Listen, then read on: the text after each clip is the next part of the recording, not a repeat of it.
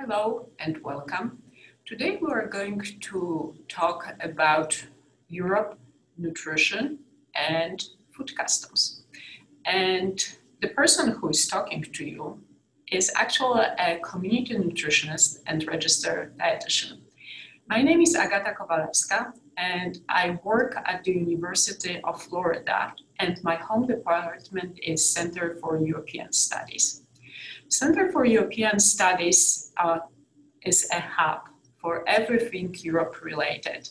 Therefore, we have a number of faculties who look at Europe from different perspectives, and my perspective, because I'm a nutritionist and dietitian, relates to food. So,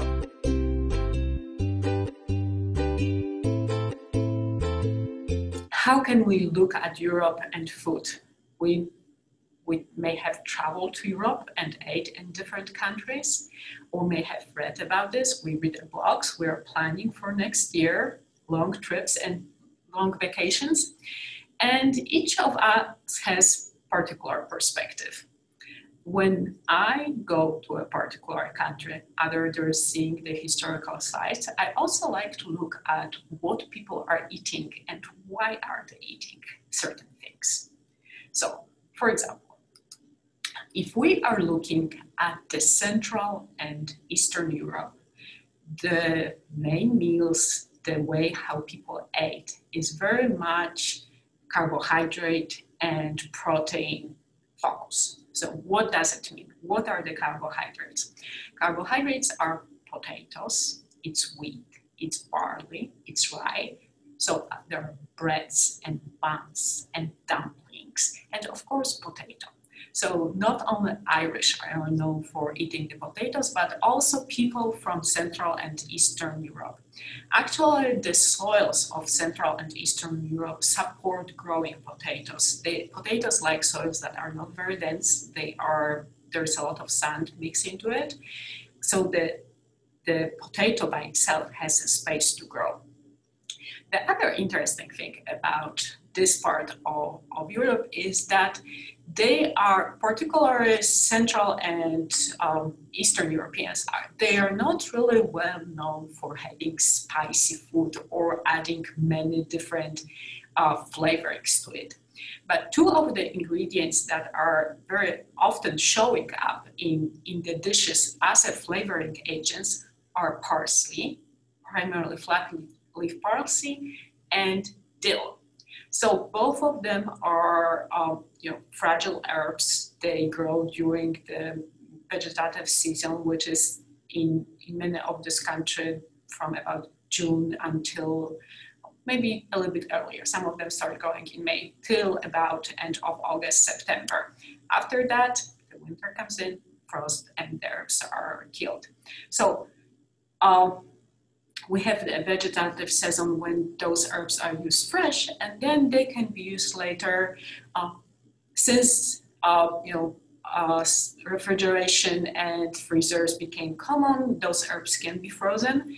But before that, they were used as dry herbs, similar that you can buy it in the store, dry rosemary, dry basil. The same way you can use dry paper flakes of parsley or dill. So we are looking at diet that provides proteins from meats and carbohydrates from wheat, potatoes, and barley. So traditional diet is not extremely diverse, and there's really not many sources of vitamins from fruits and fresh vegetables outside of growing season or harvest season. So looking at the traditional diet, we have to now consider what are the recommendations of what people should be eating. So European Union as a whole has a recommendation for how the members or people who live in member states should be eating. Each one of the countries that are part of European Union or outside of European Union but still in Europe also have their recommendations. We're not going to go through all of them because this is a mini lesson about Europe and food customs, but some of the highlights are all the recommendations focus on having a diverse diet, so eating different foods from all the food groups. And the food groups are fruits, vegetables, carbohydrates, proteins, and fats. All the recommendations talk about eating fruits and vegetables. So what we can gather from it is that regardless if this is a general recommendation that comes from the EU, or it is a recommendation that comes from the member states, they all focus on colors diversity. There's an abbreviation in the title of the slide. It's FBDG. And what does this mean? This means Food Based Dietary Guidelines. Because we eat food, we don't eat nutrients. When the recommendations are made to general populations, they use food as base of improving health through nutrition. They don't use nutrients, because if somebody tells you eat vitamin C or vitamin A, it doesn't mean anything. So what are the foods that actually contain vitamin A and vitamin C? So since I already talked about those two vitamins, I want to also tell you about the recommendation. Those two vitamins are very crucial in human health.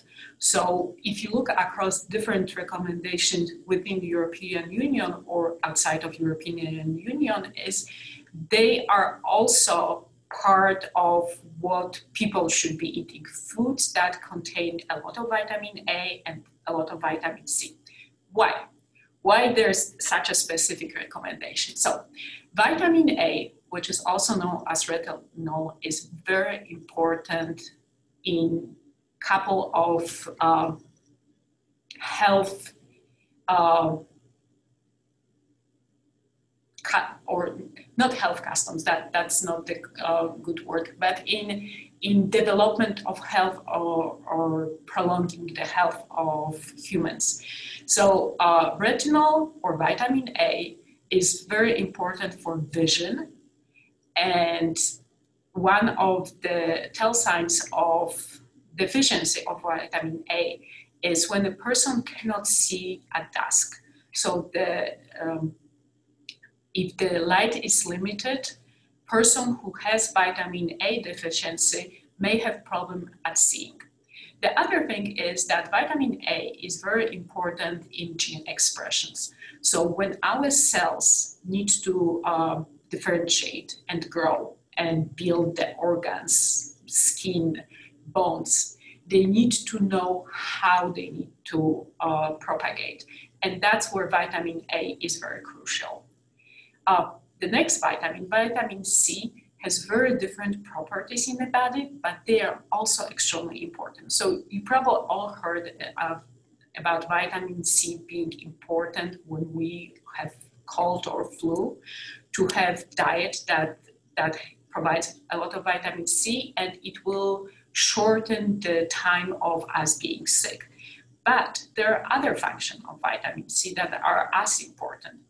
So when we are healing the wounds, when we are building the bones, when we are building the skin, wherever there is a connective tissue, vitamin C is important, because vitamin C is part of the structure of building that connective tissue. The other place is our health, our general health. Vitamin C is antioxidant, which means it protects us from different types of pollutants and protects our cells from mutating. It helps them to reproduce in the same way how the original cell was intended to be. So it provides the barrier from environmental pollutants or from the reactive species that are created in our body during regular metabolic processes. So to summarize, we have the recommendation to eat a lot of foods that have vitamin A and vitamin C, but we are in part of the Europe where the diet is a bit on the meat and potato side, not necessarily on the side of fresh fruits and vegetables that provide those vitamins. So how do Central Europeans deal with the problem? So this is a revelation, a little revelation of dill and parsley and the herbs that have been used in this part of the world for centuries. When you look at when you think about vitamin C, the first thing that comes to you is if you want to have vitamin C, you probably should eat a lot of lemon and citrus fruit, which in Florida is not a problem, of course, because we are growing citrus in Florida. But when you think about Central Europe, this is not a climate for growing citrus fruit. So how do people deal with need for vitamin C and for vitamin A? On the slide, you have the numerical values, which may slightly vary depending what type of lemon or what type of parsley or dill you are using. But generally, lemons do have a lot of vitamin C, but they don't have vitamin A. So even if Europeans were able to grow them, this really doesn't solve all the problems. It doesn't provide all the vitamins that they need to have in the needed quantities. However, parsley and dill may be a surprise. They do have quite a bit of vitamin C, and they also provide vitamin A. So actually, when you compare the amount of lemon that you will have to eat, it is much more than what you will have to eat using dill or parsley and get the same or even more of vitamin C. And in addition to vitamin C, also vitamin A. So dill and lemon are very often used as a garnish or as a flavorant to many of the Central and Eastern European dishes. But there is a definite nutritional advantage of using those little sprigs of greenery on the side of the plate and actually eating them. So even though the climate of Central Europe does not allow for growing citrus fruit, because they do grow dill and they do grow parsley, they can follow their recommendation and their health benefits from eating little sprig of parsley or dill with their meals. Thank you very much for listening to this short lecture about European food customs and nutrition. For more information, please visit our website and follow us on Twitter, and also read the information that are provided in the description of the slide. Until the next time, thank you.